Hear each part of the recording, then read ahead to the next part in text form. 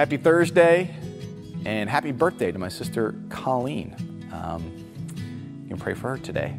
And we are looking again at Barnabas in Acts chapter 11, verses 25 to 26. Then Barnabas went to Tarsus to look for Saul, or Paul. And when he had found him, he brought him to Antioch.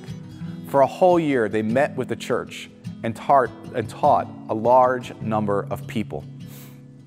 So this is what you have to admire about Barnabas. A couple of days ago we talked about how it blew up in his face when he brought Paul into the apostles. But at a certain point in leading the church in Antioch, he realized, I need to teach them that the followers of Jesus, they really are good people, but they need some teaching. They need some grounding. And he thought, you know who can do that? Paul. And he went and got Paul. He went and found him. It must have been an interesting conversation. Paul must have been like, hey, you're back? Do you still trust me? And Barnabas is like, hey, Paul, I need you. I need you to come and teach the people of Antioch all the things you know. You're a great teacher. I'm going to use you. God wants to use you. And this changes Paul's life.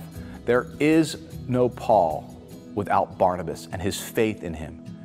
There are some people that maybe the world doesn't trust.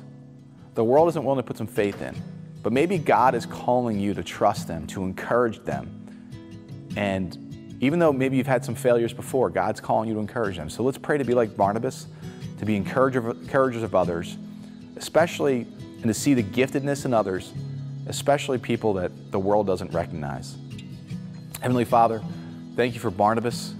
Thank you for his courage. Thank you for his commitment to go and get Paul to come and teach the church in Antioch and, again, set him up into a ministry and life of incredible impact.